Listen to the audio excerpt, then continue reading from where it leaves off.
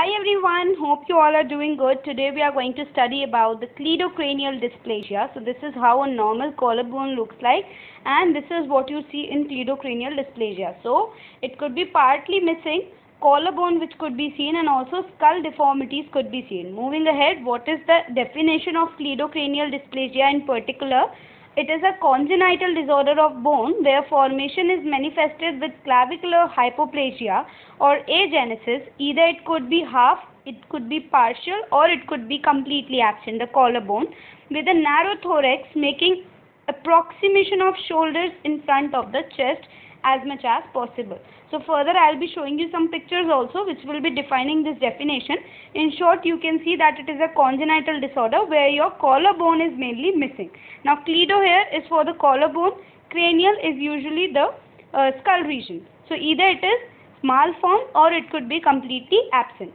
Moving ahead to the etiology, usually the mutation in the core binding factor alpha 1 gene could be one such thing that is usually located on chromosome number 6p21 could cause this particular disorder, or maybe any familiar disorder that is transmitted as an autosomal dominant trait could be the possible etiological factor. Moving to some of the clinical features, what do you see here in this disorder is, see, there will be abnormalities of skull that can be involving the teeth, jaws, and at the same time the shoulder girdle. So first, what are the skull abnormalities that will be seen? The fontanelles or sutures are remained open. So usually at the time of birth, at the time of delivery of the child, these sutures are going to close. Okay, the sutures that we have, they close. But here in this particular condition, where person is or the baby is suffering from cleidocranial dysplasia, the sutures will remain open. Sagittal suture characteristically is sunken. Frontal, parietal, occipital bones are going to be prominent in the baby. Paranasal sinuses are usually underdeveloped and they could be narrow. Also, there would be characteristically Arnold head that would be seen. Further in the picture, you could see how the Arnold head looks like.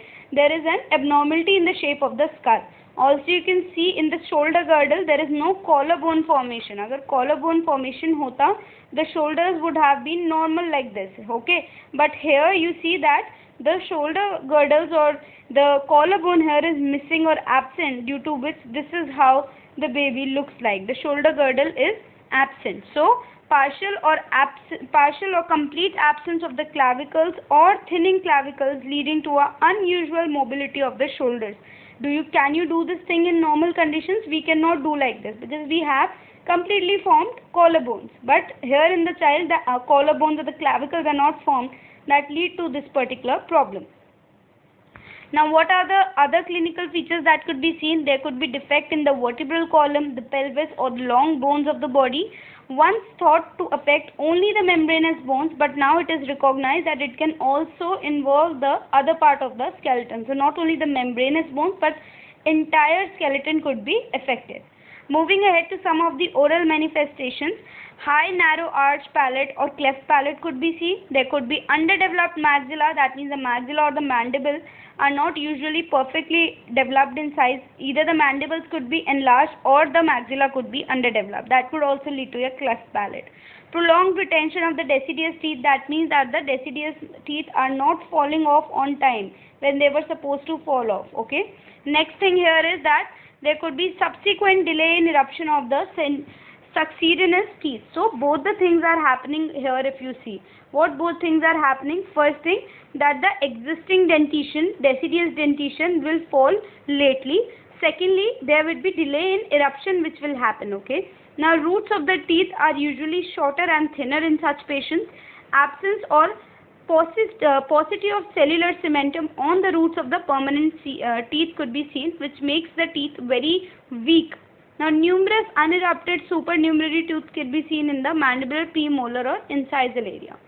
So, this is how you see over-retained deciduous tooth could be seen, as there is delayed eruption of the permanent tooth. So, these are all the deciduous tooth which could be seen here, which have not fallen by time. Now, what are the radiographic features that could be seen? First and the foremost important is that there will be wide patent fontanelles in the patient.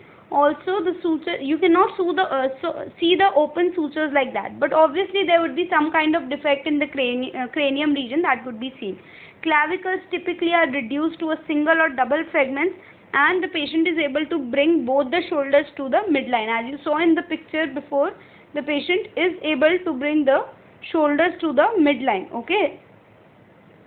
Other than that, if you see, there will be various anomalies in hands and feet which could be seen. So this is how the skull looks like. See, you can see these defects in the skull. Then there are some retained deciduous unerupted tooth which could be seen, and here there is absence of collarbone. The clavicle is absent here, and so you see that the shoulder girdle is like this. In normal conditions it's like this. Okay.